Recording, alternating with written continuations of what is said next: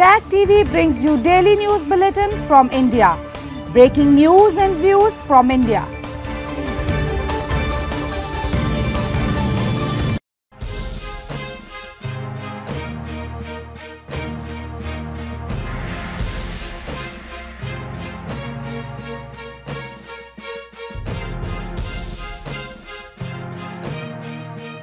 Good evening. Welcome to South Asia Newsline. I'm Lipakshi Khurana.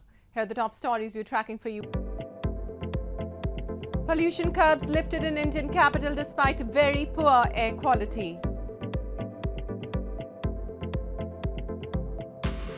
Pakistan's ex-PM Imran Khan welcomes probe into shooting. PDM chief terms attack a drama.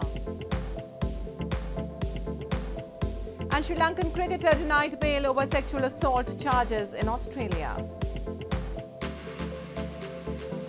And now for all the details. Authorities in India's capital, New Delhi, said on Monday that primary schools will reopen this week and curbs will be lifted on certain construction activities after pollution levels improved to the very poor category from severe. Delhi's Environment Minister Gopal Rai said private demolition and construction will remain banned, but public works relating to highways and power transmission will be permitted.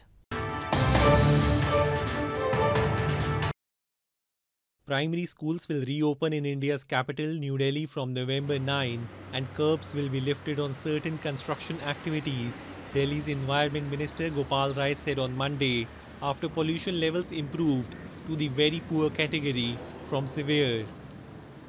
Rai said that directions for work from home to government staff had also been amended and offices were functioning at full capacity. A thick layer of smog envelops the city with the onset of winters as cold, heavy air traps, construction dust, vehicle emissions and smoke from crop stubble burning in neighbouring states, causing a surge in respiratory illnesses among Delhi's 20 million people. The minister said private demolition and construction will, however, still remain banned, but public works relating to highways and power transmission will be permitted.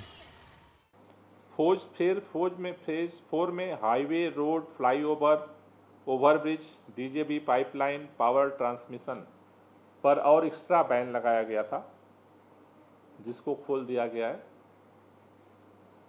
Private demolition और construction का काम अभी भी ban रहेगा. The air quality index in nearly all monitoring stations in the city was between 300 to 400, considered very poor, which experts say leads to respiratory illnesses on prolonged exposure. However, it was an improvement on last week's reading of 400 to 500 in the severe category.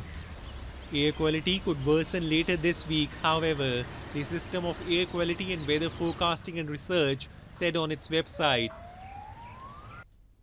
And in news from Pakistan, Pakistan's opposition PTI party chief Imran Khan has appreciated the government's offer to launch a judicial probe to investigate the attack in which he was shot in the leg on Thursday. 70-year-old Khan was leading a protest march towards Islamabad to demand snap elections when a man opened fire, wounding him in the leg last week. Pakistan's former Prime Minister and opposition PTI chief Imran Khan said on Sunday that he welcomes the government's offer to launch a judicial commission to investigate the attack in which he was shot in the leg last Thursday. 70-year-old Khan was leading a protest march on Islamabad to demand snap elections, where a man opened fire with an automatic weapon, leaving several people wounded.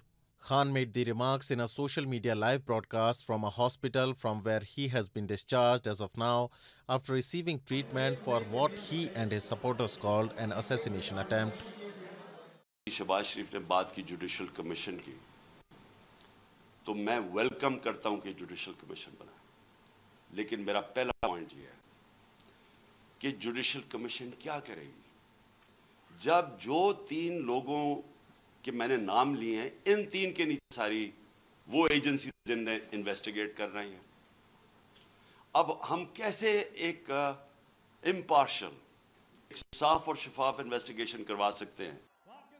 Imran Khan said his anti-government long march rally towards Islamabad to call for early elections which was disrupted by the attack, would restart on Tuesday, but that he would not join in person while he recovered from his injuries.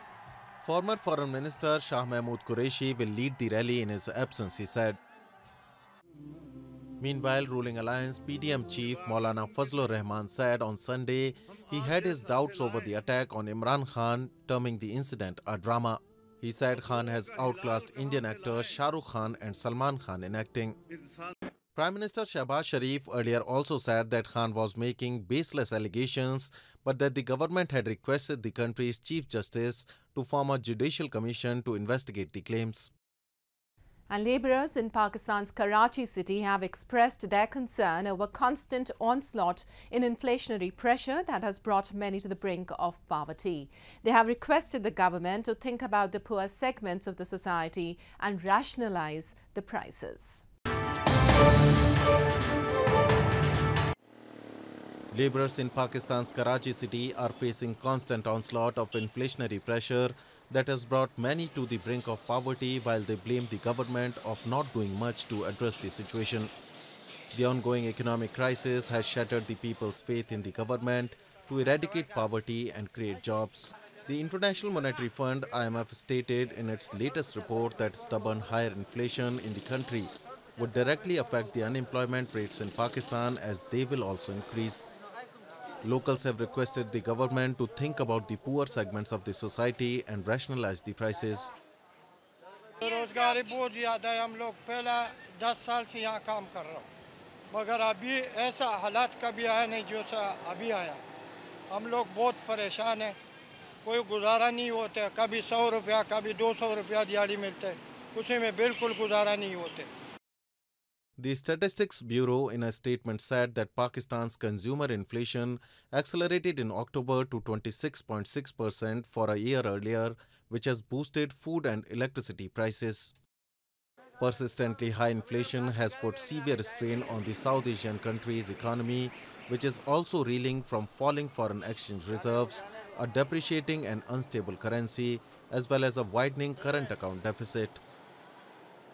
Well, arrested on charges of sexual assault on a woman during the T20 World Cup, Sri Lankan cricketer Danushka Gunatilaka was denied bail after a hearing at a local court in Sydney on Monday. Sri Lanka's cricket board has also suspended Gunatilaka after the charges surfaced. He will not be considered for any selections, it said in a statement.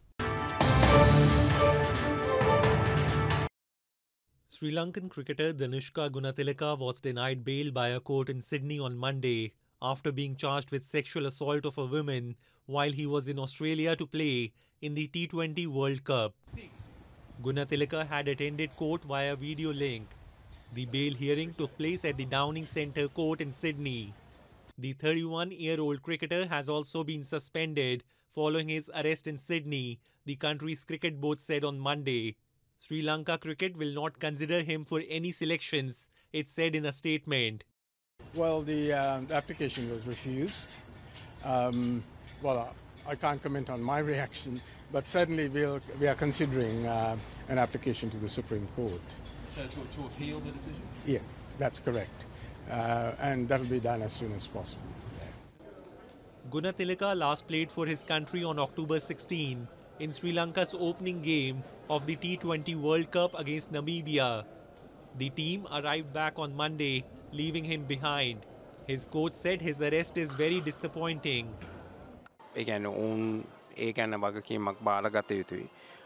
අපිත් බලමු ඒ පරීක්ෂණ වලින් මොකද්ද වෙන්නේ කියලා මම හිතන්නේ එතකන් අපිට කියන්න අමාරුයි ඇත්තට මොකද්ද වෙලා තියෙන්නේ කියන එක අපි ඔහුටත් ඒ අවස්ථාව ලබා දිය යුතුයි.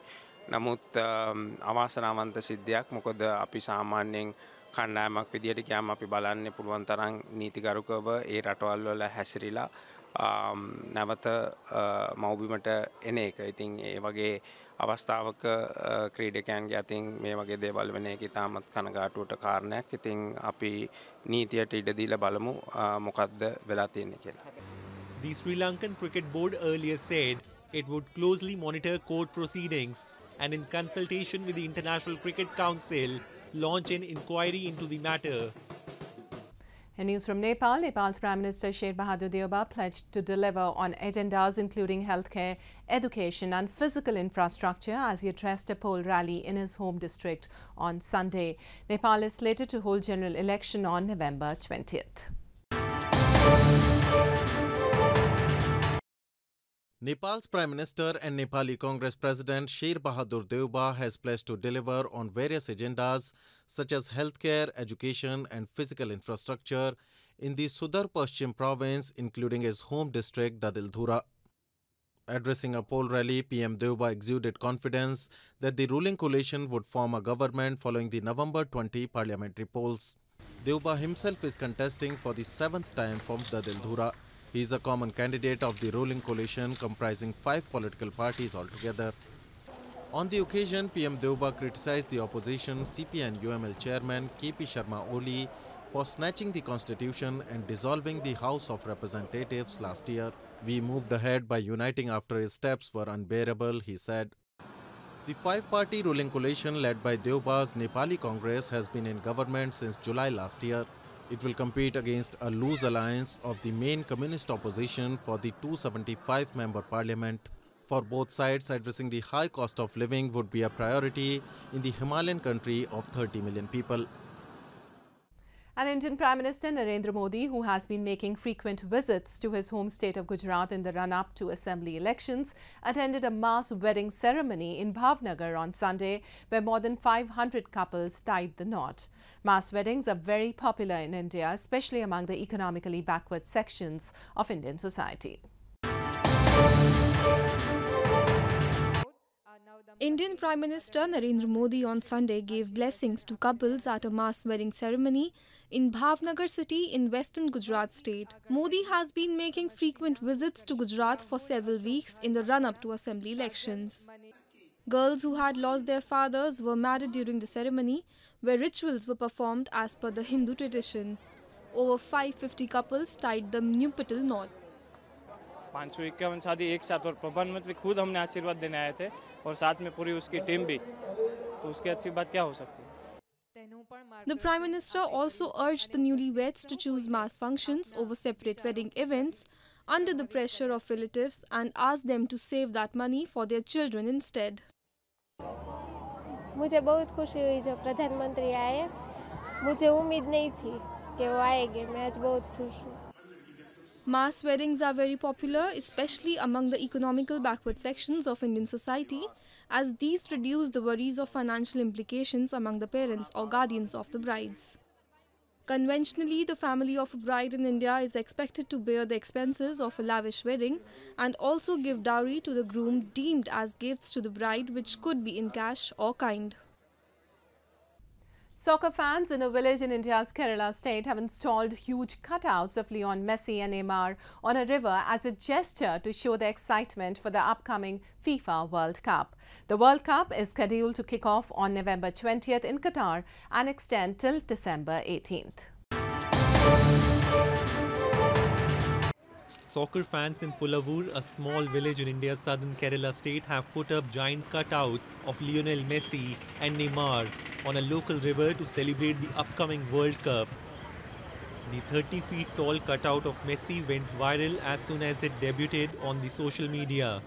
Brazil fans from the state then quickly came up with a bigger cutout of Neymar, 40 feet tall, and placed it next to the Argentine captain. To elevate the friendly rivalries further, Portugal fans in the village said they also plan to install a similar cutout of Cristiano Ronaldo soon. ये छोटा गांव में हम नदी में ये Messi का cutout लगाया है ना, पूरा दुनिया में ये मालूम हो गया, सारी जगह से हमको मैसेज आता है, इतना बड़ा, इतना फेमस हो जाएगा हम सोचा भी नहीं है. लेकिन So it's very happy to see that first Messi cutout raised here, and that time actually I was hoping that something from Brazil fans also should come, because I'm a hardcore Brazil fan. So after raising that, I'm really happy that something Messi a Neymar cutout was raised, and these 5 World Cups. Actually, this is the highlight here. So Argentina fans, they don't have something like this to display. So this is very happy for me. Along with the cutouts of the soccer superstars, fans also installed cutouts of the World Cup trophy.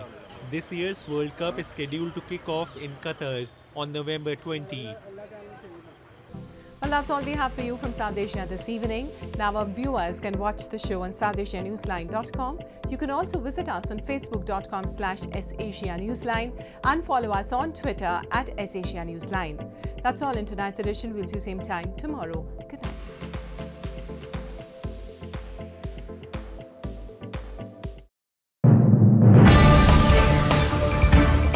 TAG TV brings you daily news bulletin from India. Breaking news and views from India.